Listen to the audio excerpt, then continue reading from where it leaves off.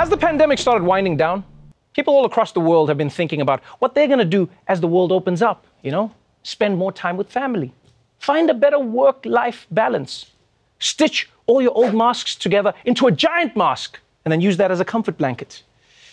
But Vladimir Putin clearly had very different post-pandemic plans, invading a sovereign country. And for years, people have said that Russia might invade Ukraine because it's always been Putin's wet dream to reunite the Soviet Union. Sort of the same way Disney wants to tie all of its franchises together. And now Mickey is fighting Thanos? It's weird, but profitable. So yeah, Putin has done the unthinkable.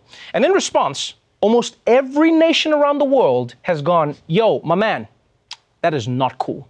Much of the world is trying to tighten its grip around Russia to get Vladimir Putin to back off Ukraine. For the first time ever, the EU will finance the purchase and delivery of weapons to Ukraine. Similarly, the United States, for the first time, has approved the direct delivery of Stinger missiles to Ukraine as part of a package approved by the White House. That decision came on the heels of Germany's announcement that it will send 500 Stinger missiles and other weapons and supplies to Ukraine. This was a historic break from Germany's post-World War II foreign policy. The president is joining forces with European allies by kicking most Russian banks out of SWIFT, an international banking messaging system that makes global transactions easier. New sanctions will also target Russia's central bank, and allies are beginning to target Russian oligarchs with ties to Putin who shield his wealth in offshore accounts. Russian planes and private jets from oligarchs can no longer fly over dozens of countries. The European Union and Canada are banning the flights from their airspace. Air France also just announced that it has suspended service from Russia. Yeah, that's right. They're cutting off banking. They're arming their enemies. And on top of that, airlines are stopping flights to and from Russia, which, in my opinion, might be one of the worst things. Because, the best part about going to Russia is that you can fly out of Russia. Now they don't even have that. And if there's one thing that tells you how big these sanctions are, it's that the Swiss have gotten involved. You understand how big that is, right? The Swiss don't get involved in anything. Anything. The Swiss don't get involved in war. They don't get involved in alliances. My dad didn't get involved in my life. I would ask him to hug me, and he'd tell me that his official policy was to stay neutral.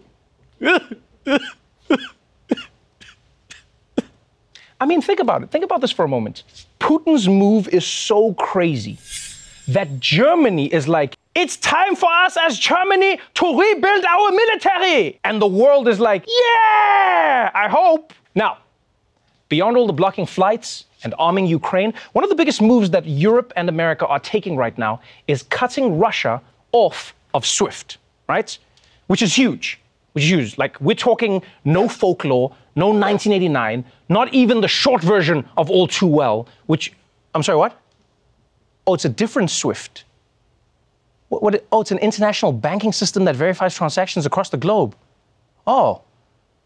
Well, they should probably change their name because that's confusing, Anyway, what Russia has done has gotten the world so riled up that it's not just the governments that are responding to this war. No, everyone around the world is finding their own way to show Putin that he's an asshole. Major news from the sports world. The World Soccer Organization, FIFA, is banning Russian teams from all of their games. The organization issuing a statement today banning Russian clubs and national teams from all competition until further notice. FIFA says it stands in, quote, full solidarity with all of the people affected in Ukraine. The European Broadcasting Union has banned Russia from participating in this year's Eurovision Song Contest. And back here at home, several governors around the United States are asking stores to pull Russian products off their shelves. A restaurant in Las Vegas went out in the street and poured all of their bottles of Russian vodka out onto the street. They'll be offering Ukrainian vodka instead. Formula One dropped the Russian Grand Prix from the season's racing calendar.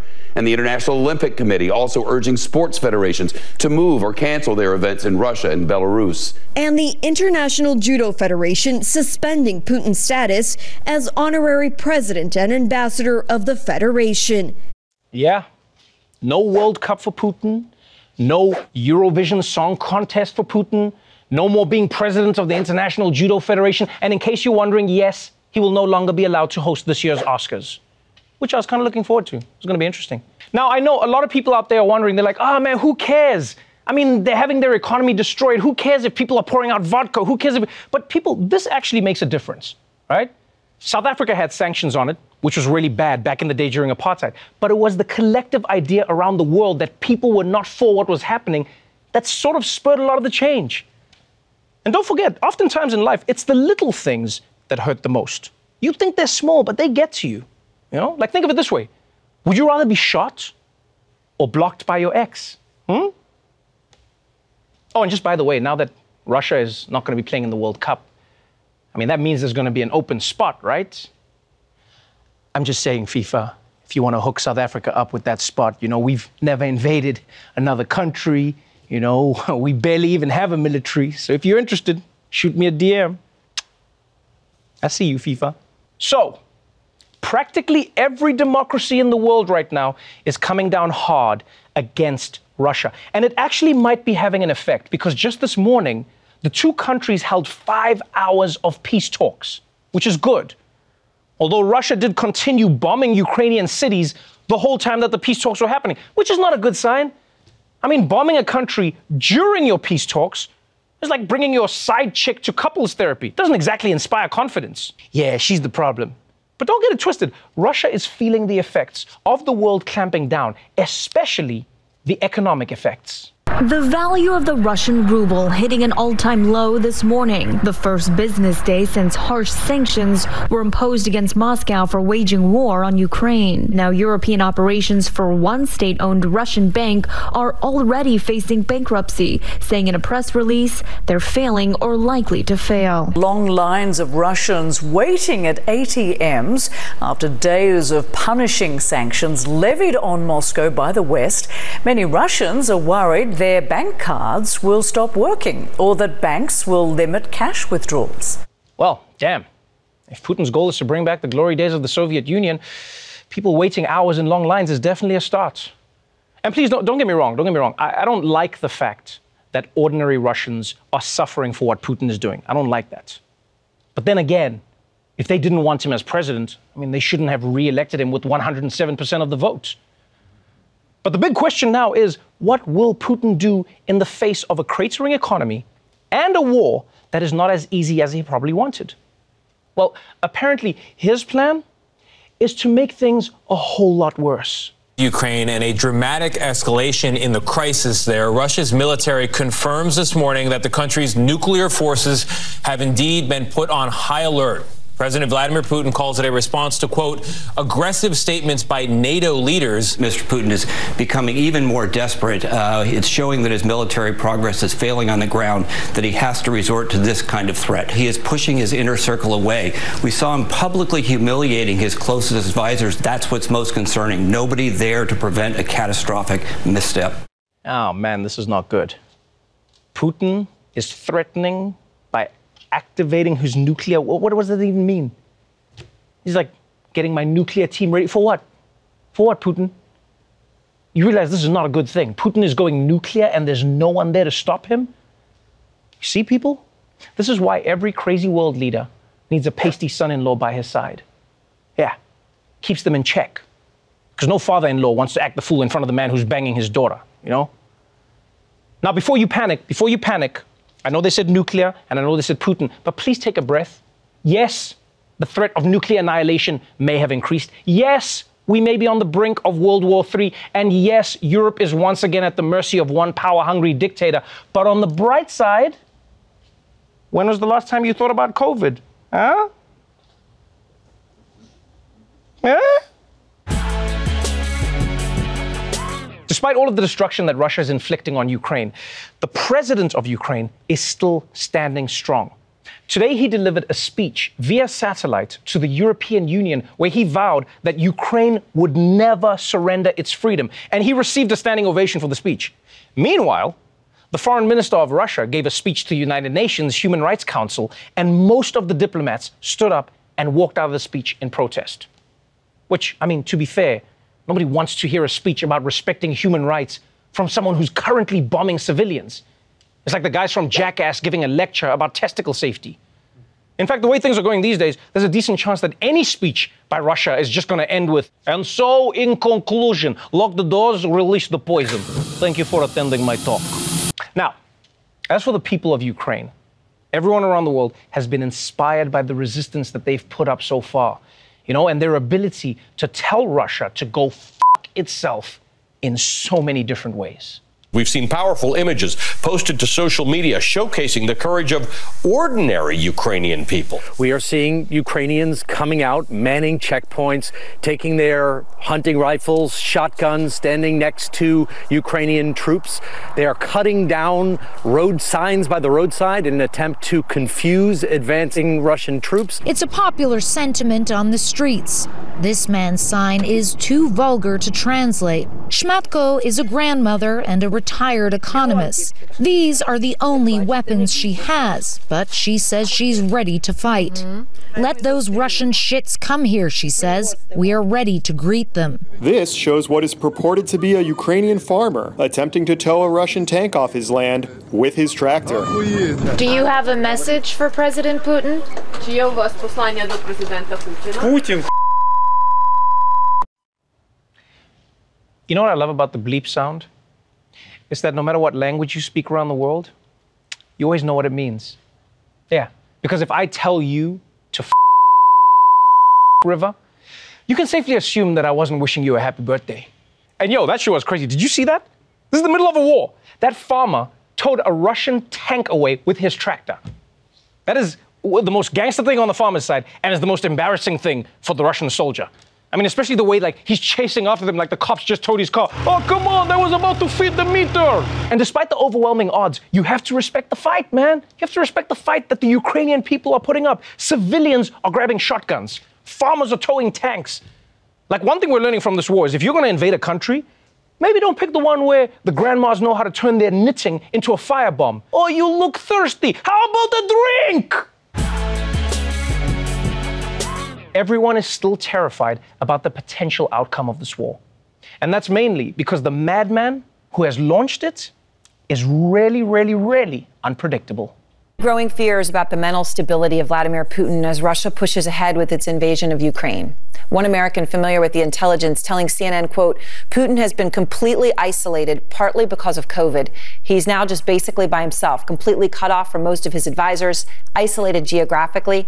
The only people talking to him were sycophants who are just feeding his resentment. We saw new images that show the lengths Putin has gone in recent weeks to isolate and socially distance himself from others, even his closest advisors and cabinet members. We're seeing him sitting at the end of a very long table. Those long tables have become his trademark, and his aides are clustered all together on one end. He sits by himself on the other. U.S. intelligence has learned that Putin has exploded in anger at people in his inner circle, expressing frustration over the state of the military campaign in Ukraine and the worldwide condemnation of his actions. That's unusual, they say, because as a former intelligence officer, Putin usually keeps his emotions in check. Yeah, apparently Putin is really pissed off because this invasion is not going how he planned. And this is a big deal because usually Vladimir Putin doesn't show any emotions. If you've ever seen him, he's always got this weird combination of being super calm and also super dangerous. Like a cobra that took too many edibles. It's just like, shh, shh. How do you do a cobra on weed? And it actually makes sense. It makes sense that people haven't seen Putin show his emotions before. Because remember, Vladimir Putin is a trained spy. Spies have to keep their emotions in check. Even if a spy goes to a party, and at that party they're serving pigs in a blanket, you can't freak out and get all excited like normal people. You can't be like, oh shit, they got pigs in a blanket. No, you can't do that. You gotta be like, yeah, pigs in a blanket, it's okay, I guess. Yeah, give me 7. But it does make sense. It makes complete sense that he's lashing out now. Remember this, Putin doesn't know what it's like to lose. He wins every re-election without campaigning. He wins judo matches against world champions. Now suddenly he's having trouble beating a country that's a fraction of the size of his? No wonder he's mad. And by the way, this war shows you the big difference between a guy like Trump and a man like Putin. Because as bad as Trump was, he never had the vision and the focus that Putin has. You know, Putin's dream is to reunite the Soviet Union and turn Russia back into the superpower that it was. The only dream Trump ever had was to combine a Big Mac with a bucket of KFC. Yeah, that's probably what he made Area 51 work on. Forget the alien autopsies. This is more important. We need to get the chicken inside the meat, deep in it, tender. The point is this. The point is that anyone in the world can be a madman. But once you add power and vision, that's where shit gets real. But please, please, I beg you, don't confuse Putin with Russia. Because although he's in charge, there are a lot of people in Russia who don't like their president or his war, and they have also been displaying some extraordinary courage.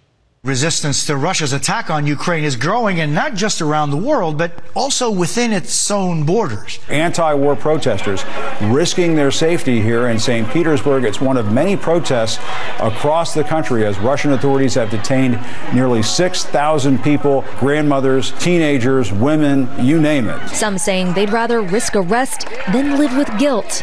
I want the whole world to see that we don't want it, this woman says. Powerful signals of an awakening to aggression and injustice. No war, please. This is what a number of athletes and celebrities are advocating for. Russian tennis star Andrei Rublev asking for peace after his win Friday. Hundreds of journalists signing a petition. The director of the Bolshoi Ballet signing a petition. Even the children of oligarchs and of Kremlin officials speaking out on social media against the war. And a Russian lawmaker who voted with President Putin just this week now saying, I didn't vote for Kyiv to be bombed. Man, you've got to give credit to people protesting this war, because you know how brave it is to speak up against Russia inside Russia? Like, I'm not even in Russia, and I'm going to test my coffee for poison after this show. Like, you know, it's always funny how people in America think the world has ended when they get banned from Twitter. But think about it, in Russia, they don't delete your Twitter, they delete your life. And it's not just many Russian civilians who are against the war. No, one reason the invasion might not go as well as Russia has hoped is that even some of its own soldiers reportedly don't want to be there. Many of them thought they were just doing military exercises, and they weren't even told that they were being sent into war. Just think about that. I mean, I think we can all agree that war is the worst kind of surprise there is. I mean, well, that and the reveal on Love is Blind. Oh, you have a face tattoo in the shape of a goatee. I'm so happy. So, even within Russia, people are standing up and risking their lives to stop an unjust war, which is probably why Putin is resorting to things like this. Putin is ramping up efforts to control the narrative at home, banning media from characterizing Russia's attack on Ukraine as an assault, invasion, or declaration of war. Instead, state-run media propaganda paints Ukraine as Nazi aggressors and Putin as Russia's defender. Russian state TV has not been showing Russian forces attacking Kiev or attacking Kharkiv. Russians who watch TV don't really see all the things that are going on in Ukraine. We have seen crackdowns on social media over the last couple of days. Twitter has been operating at an absolutely sluggish pace. The Russian government has said it will censor parts of Facebook. Wow. So not only is Putin cracking down on dissent, but he's lying about what's actually happening. Yeah. He's even banning the media from calling it an assault, an invasion, or a war. All of the things that it is, by the way. Which means Russian newscasters must be like deep in their thesaurus. How do you even describe this? Now to our ongoing coverage of the international bullet exchange taking place in Ukraine right now. The State of the Union address. The one night a year Joe Biden stays up past 6 p.m. It's also the one night a year where the president gives the country a status update about how things are going, which, if we're honest, has always been a little bit weird to me, you know? It's like, why does it only happen once a year? You know, like you get more updates from your doggy daycare in one afternoon than you get from the president in an entire year. That's a little weird. But whatever. The point is, it's an important night, which is why everyone from senators to Supreme Court justices to military generals all show up. Although this year was interesting because there were fewer people in attendance than normal because some lawmakers didn't want to follow the COVID protocols. Yes, like Marco Rubio, who said, quote, he didn't have time to take a COVID test. And honestly, I don't have time to take a COVID test is a brave stance for someone who's tweeted like 50 times in the last 24 hours. To be honest, it's actually kind of relatable. You know, this is like when I say, I don't have time to make dinner because I'm watching TikTok. You've seen those otters? Oh, they're so cute. They'll kill you, but they're cute. But once everyone who had 40 seconds to take the test was seated, it was time for Joe Biden himself to enter the chamber and greet his guests. And I'm proud, ladies and gentlemen, to say that we at The Daily Show have exclusive footage of what he said to these people as he walked to the podium. Madam Speaker, the President of the United States. Hey, oh shit, I can't find my speech. Hey, quick, you, what's the State of the Union? Hey, how you doing? Is the union strong? Is it weak? Is it emo? Or is there a vibe shift?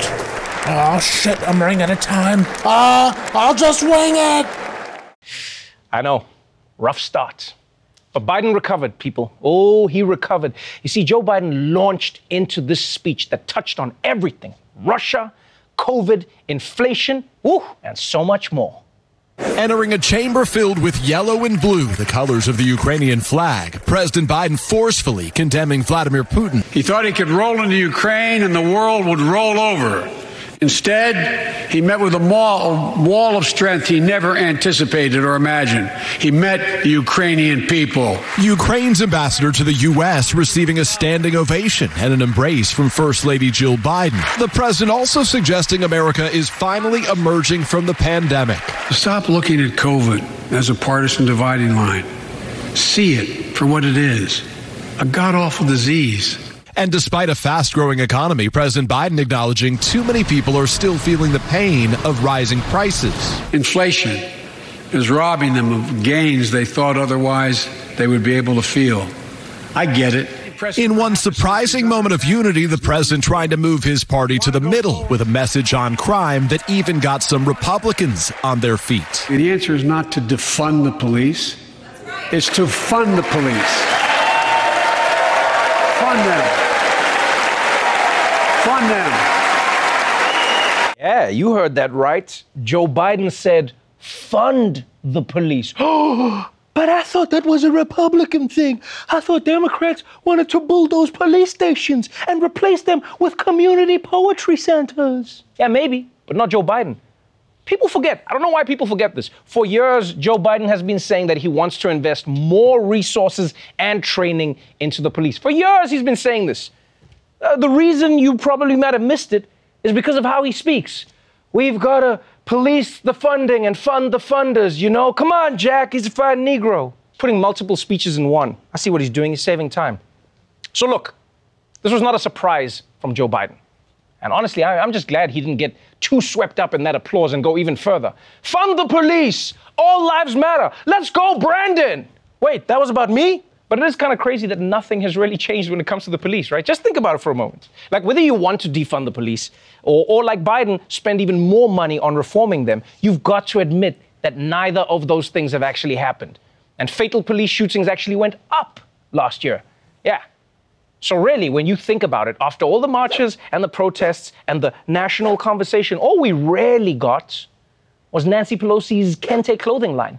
But aside from policing and COVID and Ukraine, Biden also brought up a lot of policies last night that he wanted Congress to pass this year, like letting Medicare negotiate the price of drugs and doubling clean energy production and raising taxes on corporations and strengthening voting rights, which are all great ideas that I can't wait for him to bring up again at next year's State of the Union. Because, I mean, if we're honest, none of that shit's going to pass through this Congress. But Biden himself was doing his thing, man. He was giving a speech. He was in his element. And Biden being Biden, there were a bunch of moments in the speech that were just a little bit weirder than they had to be, you know? Like when he said this. If you get COVID-19, the Pfizer pill reduces your chances of ending up in the hospital by 90%. I've ordered more pills than anyone in the world has. Okay. I guess the party's at Joe Biden's house tonight. It would be funny if he meant that he ordered all of those pills, but just for himself. If I get corona, I'm all set. Good luck to the rest of you bitches. Oh, and then there was also this moment where Joe Biden was praising the people of Ukraine. Putin may circle Kyiv with tanks, but he'll never gain the hearts and souls of the Iranian people. Technically true. It is technically true. Putin can do whatever he wants in Ukraine. Nothing will make the Iranians back down. You know, at times this speech was like a birthday card from a 4-year-old. A lot of the words didn't make sense, but you got what it was trying to say. And a pound of Ukrainian people, the proud, proud people, pound for pound, ready to fight with every inch of energy they have. Proud pound, pound, proud pound, pound, proud. Wasn't a bad save, you have to admit. It wasn't the worst save in the world. Here's a question I have. Honest question, America. How come no politician in this country can ever just go, excuse me, and then correct themselves? Like, why do they just carry on as if it wasn't them? Trump did this all the time, too. You know, they always got to twist the words and then make it sound like they didn't mess up. This country was built on fandom, freedom, a fandom, an idea of freedom. And who's not a fan of freedom? Anyway, this country was built on freedom by a guy named Fandom. I love fandom. And then, of course, there was the thing that Biden said right at the end of his speech, which wasn't a mistake, but left everybody confused. God bless you all, and may God protect our troops. Thank you. Go get him.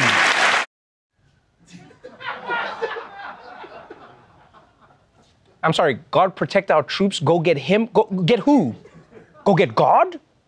Or the troops should get Putin? Who? Go get him who? What is that? What does Biden just randomly shout, go get him sometimes?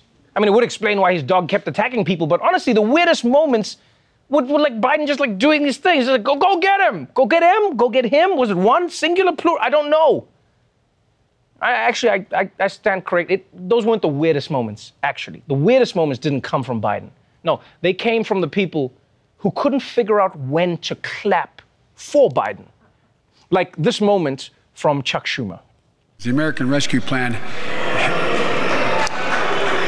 The American Rescue Plan helped working people and left no one behind. It was hilarious. You see that? It was like he was trying to rehearse his standing ovation, okay? First the legs, and then you put the hands. Okay, I think I got it, guys. I'm ready. Look, man, there's a simple rule in life. If you stand up in a speech at the wrong time, you've just got to commit. All right? You stand up, you clap, and then you walk out that building and straight into the ocean. You die like a man. And if you thought that was really bad, then please tell me what the hell Nancy Pelosi was doing here. And our troops in Iraq in Afghanistan have faced many dangers. One being stationed at bases breathing in toxic smoke from burn pits. Many of you have been there. I've been in and out of Iraq and Afghanistan over 40 times. What is that? What is that, huh? Looks like someone found all those pills Joe Biden ordered. Oh, shit. Like her face, her hands, her body. It's such a weird, like, giddiness. You know what it looks like? It almost makes her look like a cartoon character that's floating towards an apple pie. Ooh, tasty. And I can't get over the hands. Like, just let it go. It looks like she was playing, like, rock, paper, scissors with herself, and then somehow just ended in a makeout session. Oh, yeah, you like that, Rocks, don't you? So that was basically the State of the Union. That was it in a nutshell, to be honest. I mean, according to Joe Biden, inflation is bad, but he will try to make it better. Drug prices are bad, but he will try to make it better. And I don't know who him is, but someone's coming to get him. And you know what? That makes me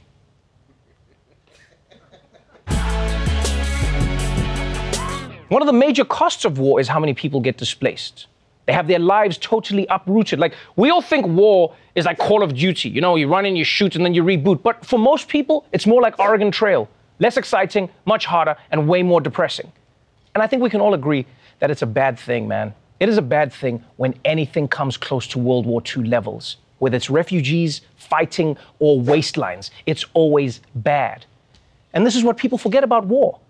You know, because sometimes you hear about a war in another country, right? You hear about a war in another country and you think, oh, well, that's sad, but it's over there, so why should I care? But you should care. You should care. You know why? Because we're all interconnected in the modern age. Yeah, and that means the fallout of that war spreads all over. Whether it's the refugee crisis or the rising gas prices or the stock market, the ripple effects are everywhere. So in a way, Putin didn't just invade Ukraine. He's also invaded your gas tanks, right? He's invaded your grocery bill. He's invaded your social media feeds. Yeah, you just want to scroll and look at thoughts. Now instead, it's thoughts and prayers. But one glimmer of hope for these refugees is that all of Ukraine's neighboring countries are welcoming them with open arms. Ukraine's neighbors welcoming the refugees with open arms, a warm drink and a hug in Moldova.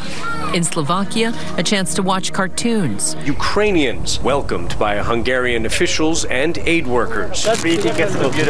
Each handed a solidarity ticket, a free seat on another train to the Hungarian capital where more help waits. You've got one European country after another saying that they will fast-track applications for asylum. The European Union is talking about giving them 3 years of temporary residency so they can work, they can access benefits. In Poland, they have opened their borders, opened their arms to as many Ukrainian refugees as will arrive. We keep our borders open. The nationals of all countries who suffered from Russian aggression or whose life is at risk can seek shelter in my country. Poland's commissioner to the EU personally offered to host a family of refugees in his own home in Warsaw, but the refugees had found an alternative place to stay. This is amazing, people. All these countries in Europe have stepped up to take in all of these refugees. And what's also amazing is, if I heard correctly, the Polish commissioner to the EU offered to host a family of refugees in his home, but they said, no thanks, we found another place. And I don't care what you say, that's gotta hurt. Yeah, you think you're helping refugees and they're like, wow, so is that your kitchen? It's only been 8 days, my standards haven't dropped that much. But still, seeing these refugees being greeted with open arms and full hearts, it gives me a glimmer of hope in this world, you know? To see like people helping people in need. I mean, it is interesting though that Eastern Europe has been so willing and able to accept 1 million people coming into their countries in just a few days, when just recently, they didn't seem to have any space for a different group of refugees. The humanitarian crisis in Europe continues to grow and increasingly expose fault lines, hundreds of thousands of refugees streaming in from Syria and elsewhere. But as the arguing continues, so does the suffering. As Europe struggles for a solution, refugees forced to zigzag from one country to another with no clear path. The EU has effectively paid Turkey to keep Syrians from getting to Greece. Poland had pledged to take in a number of the refugees, saying now that it is not going to do that. We will not be receiving migrants from the Middle East and North Africa in Poland. This is Hungary's solution to the flood of refugees pouring in. A 13-foot fence topped with razor wire, running about 115 miles along its border with Serbia. Police in riot gear told they can shoot rubber bullets at anyone who tries to cross. Hostility here in Hungary. Video shocking the world. The Hungarian camerawoman kicking that girl as she runs from police. And this, as a man runs by carrying a small child, she trips him and he falls to the ground. Hungary's Prime Minister Viktor Orban had a message for the migrants themselves. The moral human thing is to make clear, please don't come.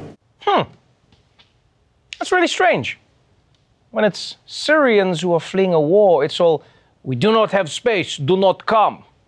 But now there's space and people must come? What changed?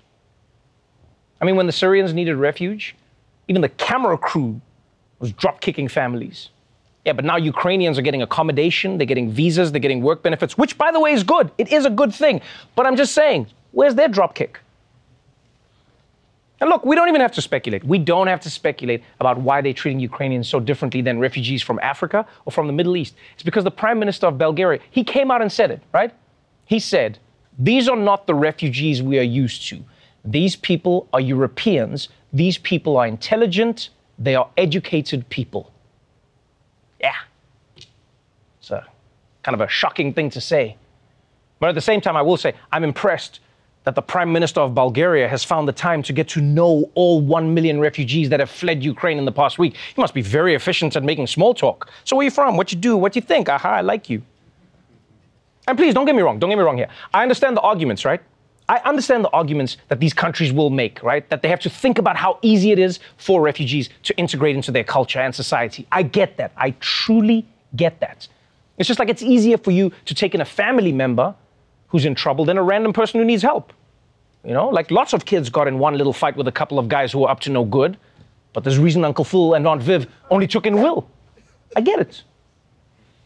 But it doesn't mean it's impossible.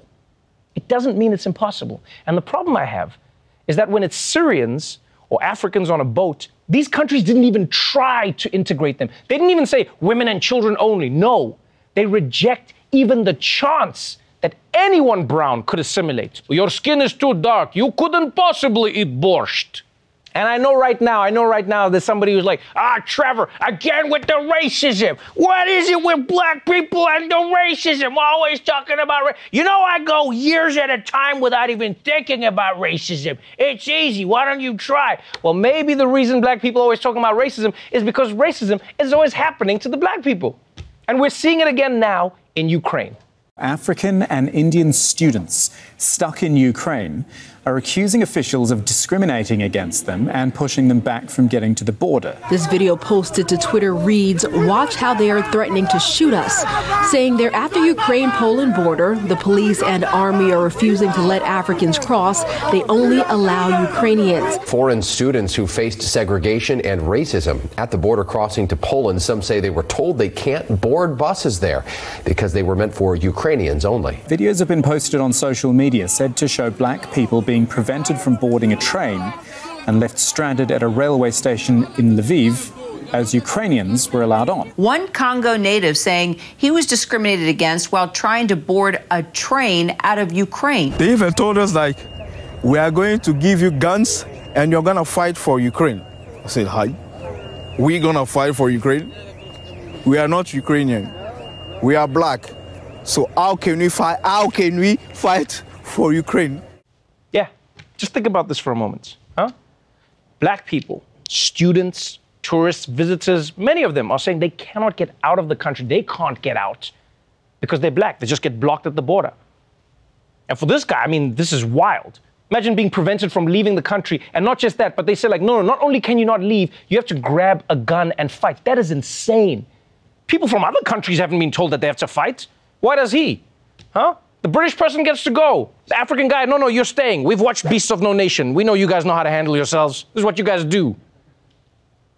That's not fair, man. When you go to another country, you don't expect that they might be conscripting you into a war. You don't think you're going to be fighting in their army. Like, I'll tell you now, the Louvre would get a lot few visitors if they were like, oh, come and see the Mona Lisa, take a selfie with Venus. Maybe you fight for us in a war. Have you seen the pyramids? Welcome. It's extremely weird. It's extremely weird to ask some random African guy to fight for Ukraine. Why is that expected of him? Why can't he join the fight the way white people from other countries do? By posting an Insta story of the Ukrainian flag with a little heart emoji. I'm here for you, Ukraine. But that's not the point. The bigger point is that there seems to be a widespread discrimination against people of color who are trying to flee a war zone. And it's nuts. It's really nuts to see border guards suddenly turn into club bouncers. Everybody on the bus, everybody on the bus. Oh, hold on. No hoodies, no sneakers. Yeah. Oh yeah, and the hot friend. Yeah, she can come on. Not to mention, it's gonna be super confusing for the Russian army when they roll into Kiev and then there's only black people left. Comrades, I think we took a wrong turn somewhere. I told you, don't use Apple Maps, use Waze. And look, I know because of these stories, there are many Africans and many Middle Easterners who are seeing these videos and they're like, you know what? Screw Ukraine. If they're going to be racist, Putin can take Ukraine and he can have Poland for desserts. For real, that's what a lot of people are saying. You can see it online. People are angry because they're like, how can you let racism get in the way of getting people out of the way of war? But I think rather than this being a moment to turn on each other, this refugee crisis should be a reminder that refugee is not a synonym for brown person. Anyone could become a refugee. It's a thing that happens to you. It's not who you are. And who knows? You know, maybe one day you might be a refugee. I hope it doesn't happen to you, but it could. And if God forbid that day comes, wouldn't you want someone without any prejudice in their heart to open their doors to you, to welcome you into their home, so that you can look around their house and say, thanks. I think I can do better. Before we go, as you've seen, families in Ukraine are fleeing violence and urgently need emergency aid. CARE's immediate crisis response aims to reach 4 million people, prioritizing women and girls and families and the elderly. So if you can, please donate at the link below to rush urgently needed water, food, hygiene kits, and ongoing support in Ukraine.